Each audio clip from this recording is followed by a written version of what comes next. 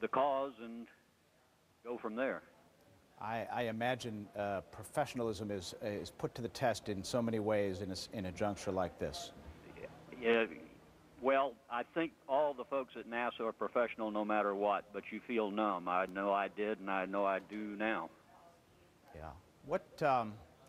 It's easy to, for the layperson to think about space shuttle missions as being routine.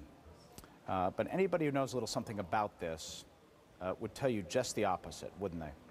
They would tell you that because rockets are rockets. Anybody that sits on top of a rocket knows there's a risk involved. And even on entry, although we don't think of that as being nearly as dangerous as ascent, it still has to go perfectly because you start out at 17,500 miles an hour and you pick up a little speed until you start slowing down in the atmosphere. So it has to work well. Well, you mentioned that point because we've had conversations before where you've told me really the only part of the mission you sweat is the first 8.5 minutes, the rise to orbit. And after that, things, relatively speaking, are and given where you are relatively safe. The prospect of something happening on descent, on re-entry, how much did that weigh on your mind when you flew? Not very much.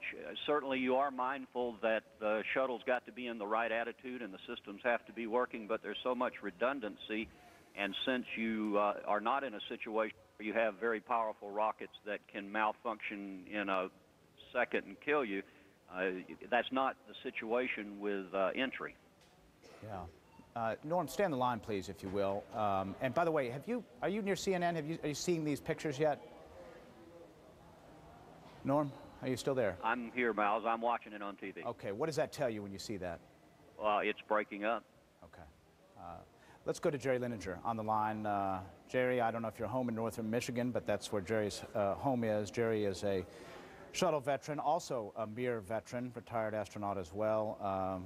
Jerry, what are your thoughts as you look at this scene and what might be going on right now for NASA, for the professionals, for search and rescue? Well, it's a horrible thing, and I'm sure they're just trying to put the parts together and try to reconstruct things so it never happens again. You got to get to the root of what happened there. Yeah. We were just talking to Norm about this concept that the most dangerous period of time is the first 8.5 minutes of the mission, the point where the rockets are firing and all the things are exploding behind you. How many scenarios do the crews and their simulations run through on re-entry? Yeah, just, I don't want to say infinite, but I mean you train and you train and you train. But I can tell you re-entry, the normal re-entry kind of sounds like a locomotive train coming up behind you. Very dynamic. You're inside a fireball. Plasma collapsing around you. It's like the worst turbulence you've ever been on in an airplane. So it is very dynamic, and if you lose your orientation in space and the tiles aren't pointing in the right direction, you get what you're seeing here today. Mm-hmm. Jerry, let's listen to James Hartsfield for a minute out of Mission Control. Pertinent to the descent of the Space Shuttle Columbia this morning from orbit. The last communications were received from the Space Shuttle Columbia at approximately 8 a.m. Central Time, as it was an altitude of about 200,000 feet above north central Texas, en route to a planned landing at the Kennedy Space Center in Florida at 8:16 a.m. Central Time. Search and rescue teams in the Dallas-Fort Worth area have been alerted to the Space Shuttle contingency. Any debris that may be located in the Dallas-Fort Worth vicinity should be avoided and may be hazardous due to the toxic nature of propellants used on board the shuttle, and should be reported to local law enforcement authorities. To repeat, any debris that is located in the Dallas-Fort Worth area should be avoided, as it may be hazardous due to toxic substances used as propellant on board the space shuttle, and should be reported to local law enforcement authorities. All right, with that... This is Mission Control, Houston. With that word of caveat from James Hartsfield, Mission Control, Houston. Jerry Lininger, what goes through, on the one hand, you're a technical person, you're an engineer, and I know that, well, you're a medical doctor as well, but you go through sort of the technicalities of this, but the other side of you is sort of, it takes your breath away, doesn't it? Jerry, you there? Yes, I'm with you. What are your thoughts? Well, it's just a horrible thing. Nothing worse. Yeah. I'm going to leave it at that for just a moment. Stay with us if you can. Ricky Lufkin is on the line with us. He's from about 100 miles south of Dallas, where we believe the debris of the Space Shuttle Columbia, oldest orbiter in NASA's fleet, the one that flew first in April of 1981 and flew its last mission, this time the 28th mission, clearly from this videotape from WFAA, breaking up into several pieces over southern Texas. Do we have Mr. Lufkin? Hello? I'm sorry, Ricky Calbert. Ricky Calbert, are you there? Yes. What did you see? What did you hear, sir? Well, it was about 10 till 8 this morning, Central Time, our time, and my wife and I heard a rumble kind of building, and it eventually got to where our house was shaking. I got up and went to our back door to see if I could see anything. I didn't see anything. It lasted for maybe a minute and a half, and it slowly tapered off. So that's when I went into the living room and turned the TV on to see if I could find anything, to see if maybe they were reporting anything on the local news. How'd you describe what you saw then? No, I didn't. Just all what you heard then? Yeah, just what I heard. Okay, and it was very distinct kind of rumble to it? Oh, yeah.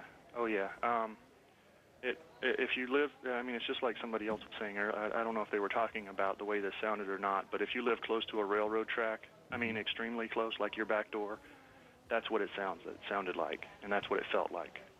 My entire house was shaking, and it's not a small house. Wow. Okay. So, all right. I tried to call in as soon as I could. It took about an hour for me to find a number, but.